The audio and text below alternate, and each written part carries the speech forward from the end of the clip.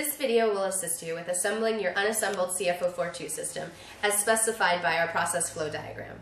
If you've purchased one of our stainless steel conical feed tanks, it'll come equipped with a run tee that contains 3 sanitary fittings, as well as a plastic ball valve with a 3/8 inch tube fitting, and a 1/2 inch NPT fitting will be connected into the inlet on the hydrocell pump.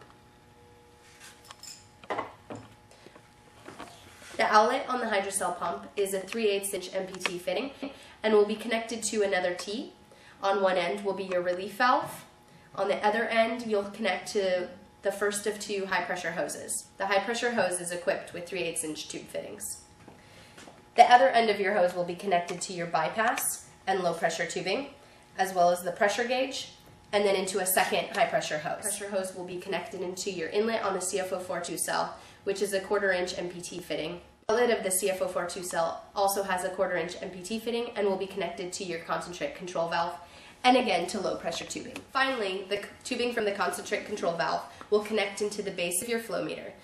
The outlet is located at the top and will divert back into the feed tank. And that completes the assembly of your CF042 system.